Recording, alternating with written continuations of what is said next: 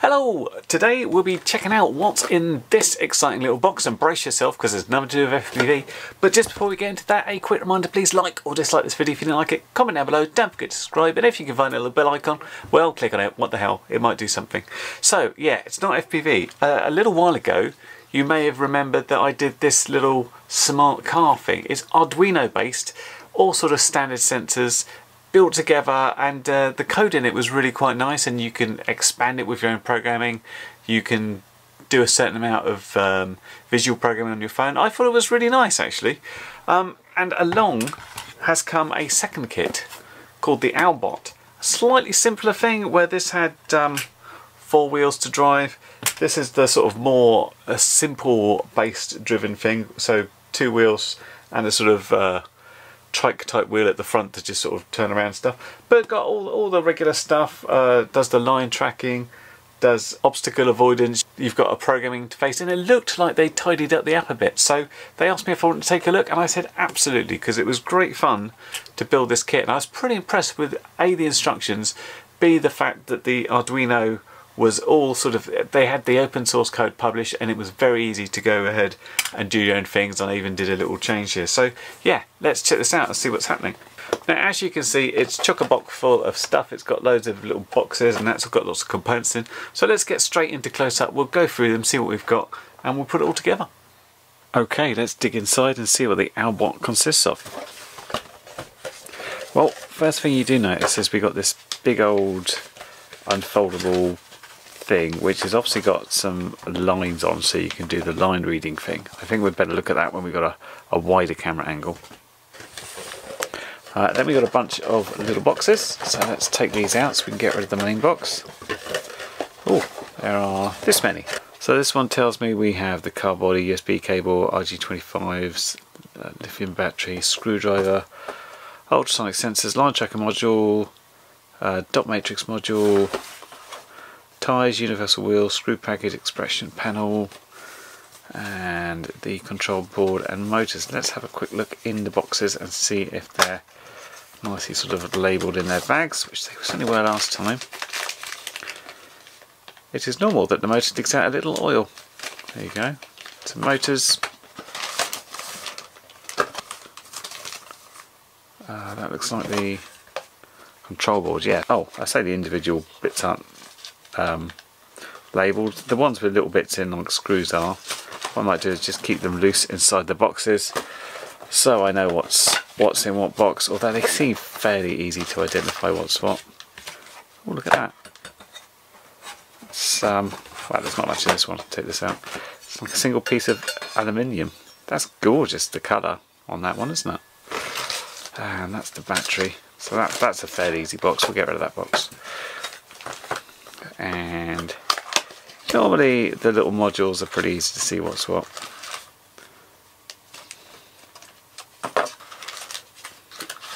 Yeah, I think we can tell what's what, so let's just get it all out. Now, I was just about to start complaining that what we don't seem to have is a manual in this, and last time we had a really nice manual. But I was just looking at this big sheet, and if I unfold that completely and look at the other side, it's the instructions. Although I can't easily show them what's there, what I'll do is I'll film those instructions later so you can see what it looks like. But meantime, I'm going to get on with putting this together and see how easy it is to construct. Stage 1 done, motors installed. I like this little attention to detail. If you look at this, it tells you what's in there, and it even tells you you've got one for spare. Sometimes you put something together, you've got stuff left over and you feel a little bit worried. It tells you. Anyway, on to stage 3.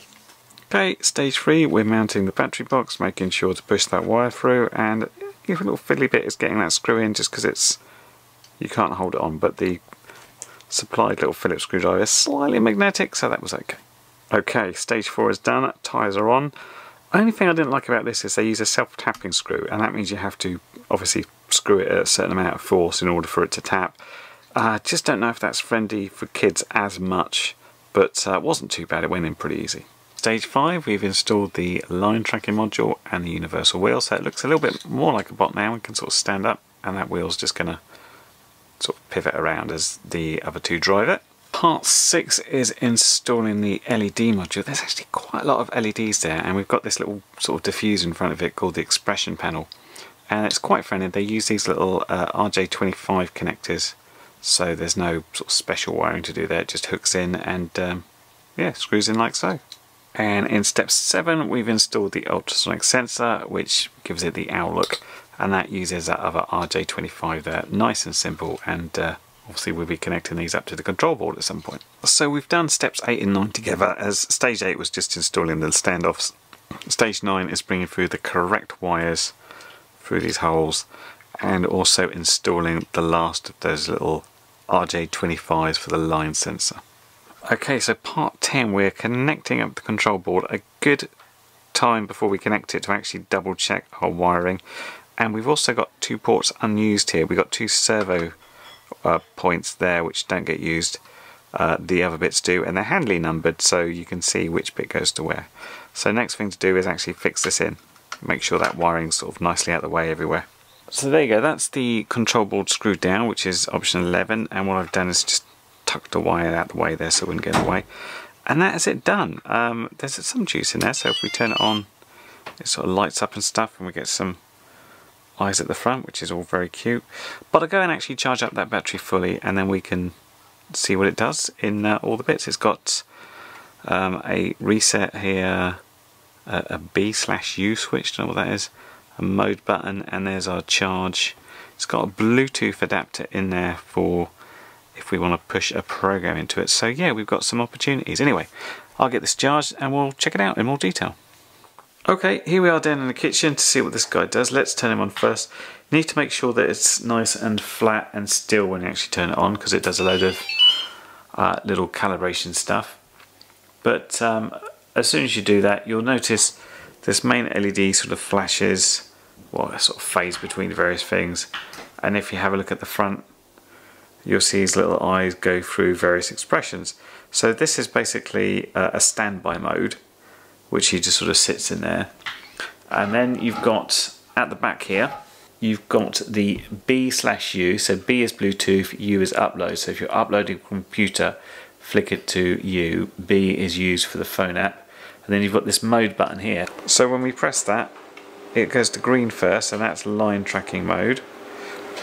It goes to yellow, which is object tracking mode, and if you press it again, it goes back to standby. So let's test that out. So let's put it into line tracking mode. If I press the mode button once, it's off following the line. It's kind of moving the paper around. Not a bad idea to have this secured down with something. Yeah, doing a pretty good job there, isn't it? Obviously, aside from this sheet of paper, if you've got some black tape, you can just lay that out in whatever way you want and do it that way. Let's see if we can grab hold of him again as he comes around. Right, so we've put it into yellow, and this is line tracking mode. Helpfully enough, it knows when it's off the floor, so it won't go. So what I'm going to do is just set it going and see what happens.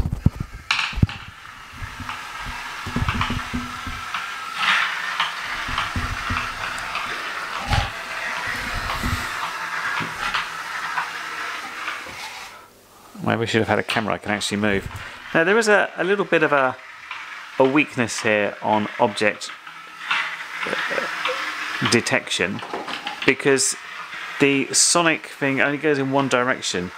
The last little smart car I had a sort of little servo that would move that ultrasonic sensor around, and that was much better to decide what was happening. You see here it can get certain angles where it gets stuck. But it mainly manages to find its way out again eventually. But it's just one thing to be aware of.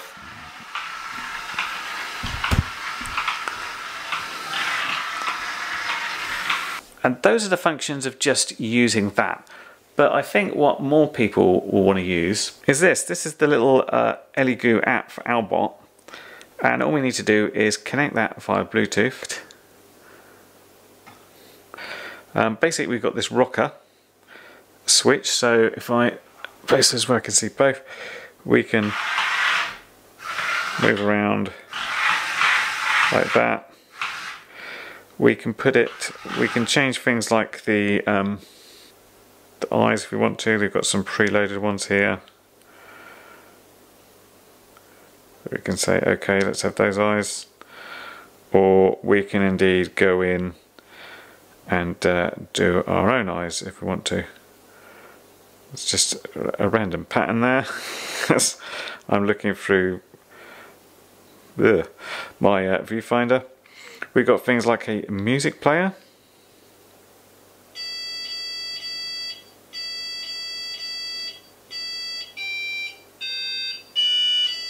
Bit Christmassy, but you know.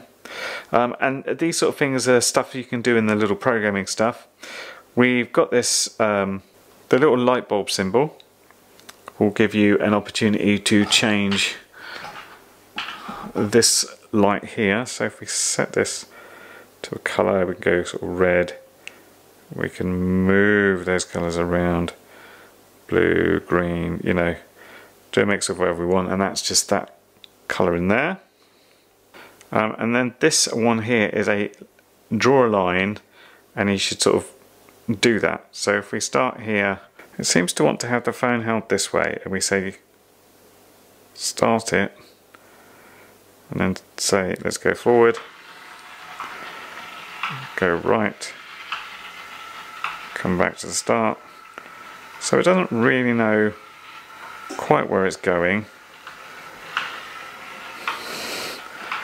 other than the sort of the direction, if you like. But there's another thing it's got. And in here as well, we can put it into obstacle avoidance or line drawing mode. We've got this thing here, which is the how sensitive the sensor is. Specifically, that's the line sensor. Of course, most people will probably want to just drive it around with the rocker and have some fun with that. And you'll notice the little expressions change all the time as it's going, which is quite good fun. But there are some other things in the app as well. We got the programming. And this is very similar to Scratch for anybody has used that or has kids that use that, where it's got a bunch of little blocks that you can choose and you can sort of attach them like that. So I very quickly just chucked one in there, and I just wanted it to say my name, which looks like this. As you can see, there's a thing to make a little picture. So if I was to run that one, it doesn't move around or anything, it just spells out my name, which is a bit pointless, but yeah, it's not bad. It's fairly basic, the stuff you can do in there, but you can do plenty of, you know, driving around a certain amount of time and then turning, so you can certainly get your way around stuff like that. And then you have this thing called DIY control, which is where you come to the adding extra stuff to the Arduino interface that you can put in here and then control that way. So that is the basis of what the basic functions are for this. So you will notice these little ridged dots there. What they are is little Lego sized compatible things, so you can put Lego on there. And this isn't just a case of, you know, giving this little skeleton guy a ride. This is more about the expandability, and this is where things get really quite interesting. And this is where this can turn from just a simple little toy that you've built and can move around with your phone into something where, you know, you learn embedded programming essentially. So let's get back to the computer and I'll show you exactly what Elegoo give you if you want to take this a level further and learn more about how to program it to do different things, and how you'd really sort of think about moving this away from just a robot and doing other things with it. So as mentioned, the little USB thing here is for charging, or you can upload programs directly to the Arduino. And this is where Elegoo's range of learning materials and basic software is really quite impressive. So there are a couple of things you can do. You can download the big zip files, and this contains lots of example codes and the base code on the Arduino. And if you look at the main function on the Arduino, it's quite a lot of code there, and that's not something you just jump straight into as a beginner and say, oh, I can do this. And slightly unhelpfully, some of the comments are in Chinese, which may not be as useful. There's plenty of comments in English as well. I don't know why some of them are in Chinese, who knows. So the good news that in that package of stuff they split it down into several lessons as well, where you get a pretty well produced PDF document explaining everything, explaining the hardware design, how it all fits together, some of the ICs there, and how the programming then works in the examples. And then you get the example code you can test, and you can sort of move forward and experiment with that. Again, this is not particular beginner stuff, but it's certainly enough to get you going. The good thing about this being an Arduino is you could also just understand Arduino code basically if you go through the many millions of tutorials that are available. Anyway, aside from working through some of the examples and lessons they've got there, which are very well produced, very well written, and if you screw everything up, it's got the original code there, and so you can just reload it should you sort of go wrong yourself. There's no possibility you can destroy the code because you can just reload it on the Arduino. That's good. Also on their website are a bunch of examples about other little projects you could do with this. Now, some of which are they use the base of this and they attach bits of Lego to it, which is why this is useful. And so one thing here was as a sort of footballer using the Lego to produce something to catch the ball in and be able to produce that forward.